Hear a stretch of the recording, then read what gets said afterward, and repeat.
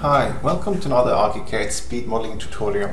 Today I want to tell you about claddings on the facade. Alright, let's have a quick look here. What I've got ready is just a simple project, and on this facade now I want to add cladding, but not as a texture. I want to have it in 3D. It will render much nicer, and let's see what we can do. There's a couple of, a lot of other ways, different ways you can do it. I show you one simple way.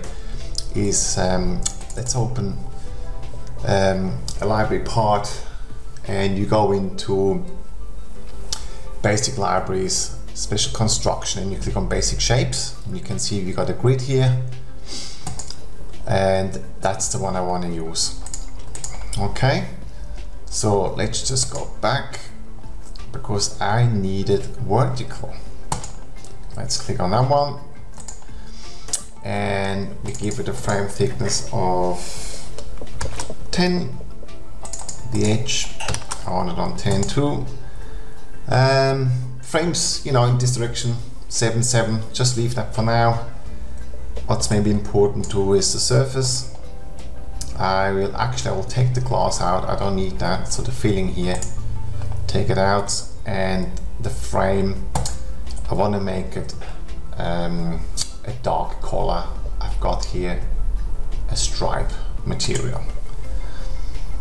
I'll put this on cutting elements, because that's what we do. Alright, let's just place this here for now. Let's go into 3D. Let's see. Alright, there we go. So if you got this now, what I wanted to do is I wanted to take this now along the facade. You can see here I put a little hotspot there, so I know where my facade actually goes all the way to the ground, which is just here.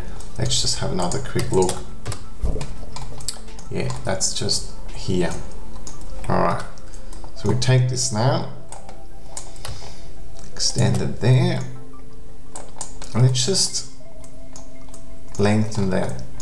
And we go all the way, let's go all the way here. Alright, so that's what we got for now. Next bit is, you take this and you select and you stretch it up all the way to the corner there. There you go. Alright. Next bit is we do select this and just move it halfway into the wall. I mean, it's up to you. Just for this purpose of tutorial, that's what I do, so you can see what I'm getting at. Alright, so this is sort of within our wall. Alright, so what we do is now we will use the solid element operation, and I get target elements first. My target is the wall, and I'll take as an operator element, I'll take my grid here. Alright, and all I do is take the normal subtraction, and because I gave it a material, quite a dark one, I'll tell it to inherit from operator. You'll see what I mean in a moment. So let's execute that, and we can hide this now. Let's hide that layer. Alright, so you see this is perfectly cut. There you go. Alright, we got a couple of options now. Obviously I want to extend this along here. So let's just go back and take this grid and duplicate it along here. So what I do is now it's just mirror one. So I mirror a copy. There you go. And one thing I need to do is, you see at the moment, this would be the double size. If that's your frame, you would have to move this above each other. Let's just take it from here to here. All right, and we shorten this, of course. Very nice. Alright, you can see now you've got this grid extended along here. I didn't take the whole grid because this one is not the same length as you could see. I had to shorten that grid a bit. Now obviously what we do is we get back and just do the same thing here. Select as an operator element and we execute. So if I turn this layer off now, wrong one. Let's do it again. Export, there you go, I turned it off. Perfect, all the way along. Now what's important, and I'll show you here, did that on purpose so you can see what's happening. This is not correct here because we did not select this wall as a target element.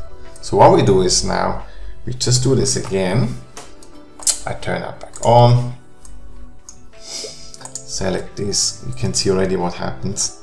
Select this target elements and take this one, operator, execute. Now if I turn this one off, you can see that worked perfectly now. So you got to be really careful what you do, okay? The next bit, you can see how it cut here. It did cut this off, and obviously again, you just have to be careful what you do is, so you take this, and this really has to be extended a tiny bit further out. You know, you can zoom in. There you go. So this is now sticking out. So if we turn, I got my layer set, I can just turn it off that way. See, now I've got this very cleanly. Okay, the same thing at the top. I mean, it's up to you. This is just purely to show how you do it. You know, you have to adjust maybe that grid a little bit. Now, what is really cool with this grid is, because everything is still connected, I mean connected, the cutting element is connected to the target elements, the walls. So if I now go back in here and I turn them back on,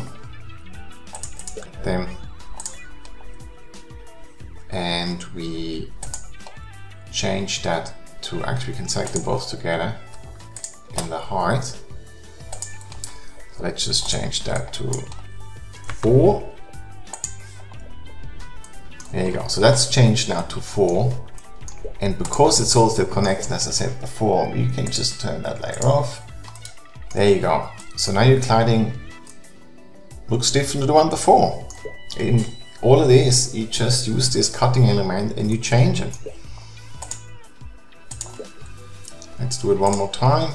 It's just really handy because, as we know, our clients 9 out of 10 times they will come back to us with changes, new, design changes, and so I always try to model a way where I can actually then go and change anything I want pretty quickly.